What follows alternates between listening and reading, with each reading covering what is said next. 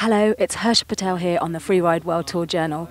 That rabble up there have the important job of judging today's contests. I'm going to catch up with Berti in a moment to get a debrief for him and see how today's competition went.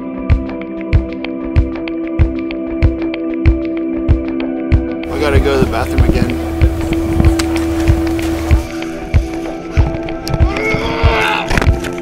So with this type of venue, what were you expecting from the riders? I think it's a pretty interesting venue. We could hope to see freestyle tricks, and we did. And we could hope to see big mountain riding. We didn't see that much, a little bit more on the snowboarder side. But it was an interesting venue, I would say, as a plan B, moving to Kappl from Fieberbrunn. Nadine Wallner, ski woman, who had a really impressive second jump, that blind jump into the chute where she hit it as far as man and stomped it. There was a clear winner. Snowboard girls, Shannon got it again, experience. She stood on her feet. Every other girl had small issues here and there. She didn't take great risks, but very clean and fluid run.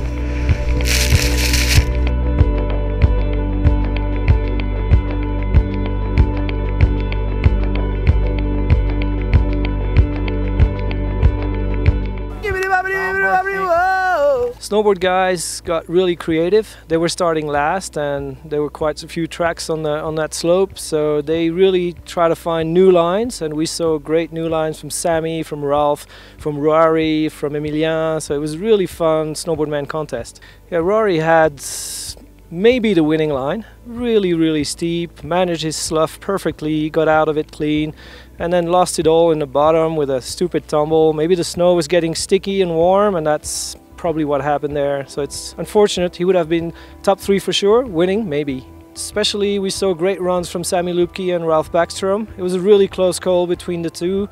Ralph had a better top, and let's say that Sammy had a better bottom in the most critical part.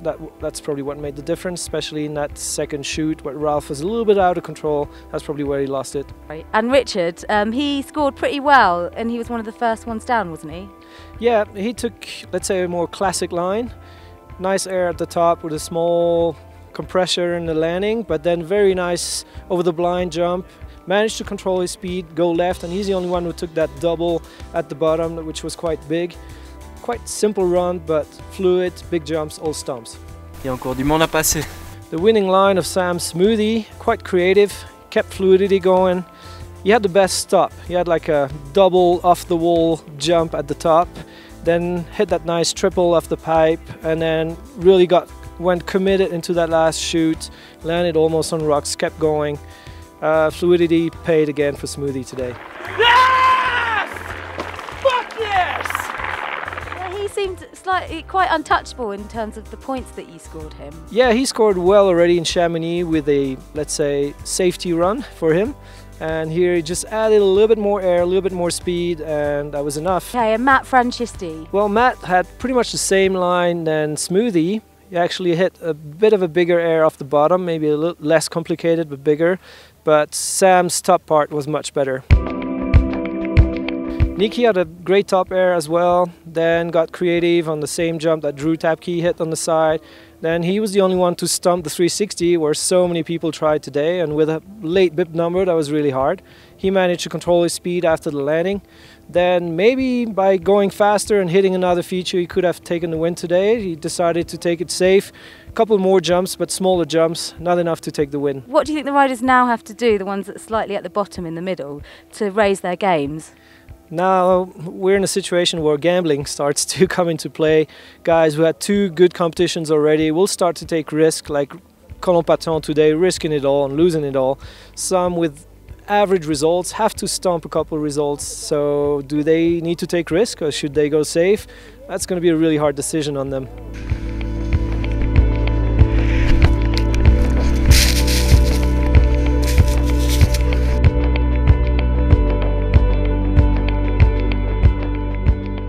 So that's the 3rd stop of the Freeride World Tour over and done with. See you tomorrow for the highlights. In the meantime, I'm going to chow down on some Austrian Wienerlehr.